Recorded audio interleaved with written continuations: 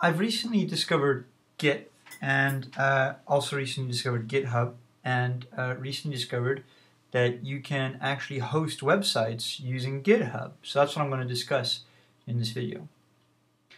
If you don't know Git, I recommend a really good video by Zoe Blade that kind of explains what the whole point behind Git is really well. Once you know Git, take a look at GitHub, which is just a social website where people can put their code and other people can contribute to improving the code by forking it if they want, and the controller of the code can decide to incorporate changes really easily. And it's kind of meant to be a bit social. So for example, there I'm seeing a news feed of things that are happening to SymPy, which is a symbolic library for Python. I've got a few repositories myself, but what I want to talk about as an example today is reveal.js. Now reveal.js is on the code is on GitHub, which is where I got it from, and it's basically a framework for easily creating beautiful presentations using HTML. Now you write your presentations in HTML or using Markdown, which is why I actually chose to use reveal.js. There are a few other of these around. And then it needs these libraries, so CSS library, a JS library, and a few other things to actually render nice presentations. So when it comes to actually hosting it on the web, you need these on a server somewhere. And that's the point of GitHub Pages. You can, if you have a repository on GitHub, use that repository as a server for a static website. They've got some instructions on how to set things up yourself, but I'll just go over it now.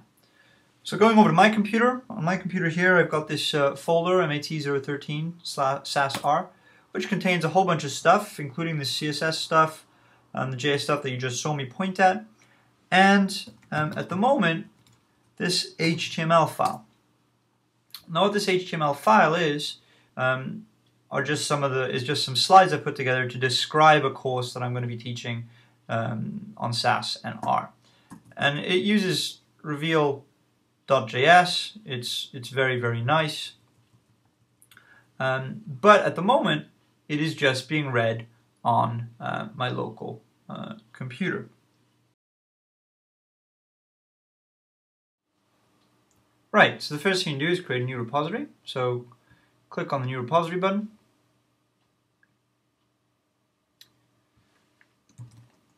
Call it mat013. I can call it whatever I want.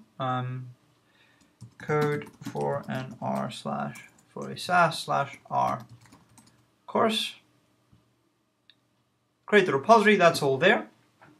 Some instructions are given if you wanted to create your Git repository, but I've already got that on my local machine. But I just copy that up, and I'm going to add this remote repository. Then I will simply push the master branch to my remote repository. If I go back there, we see all those files are now in there. But what we need to do is create a new branch, and it must be called Github Pages, or gh-pages. So create that branch, and now we see that we're there. And if I push that branch, git push origin GitHub Pages, this branch is now also here. Okay?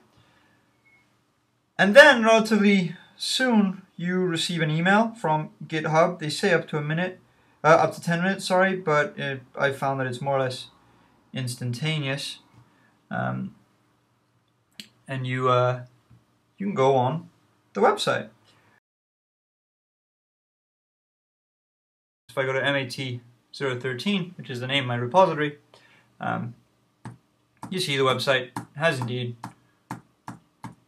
rendered, and all the slides are there. So that's a really nice way of being able to use GitHub to host a website. I plan to actually move my entire website at some point to GitHub, as it gives me more control.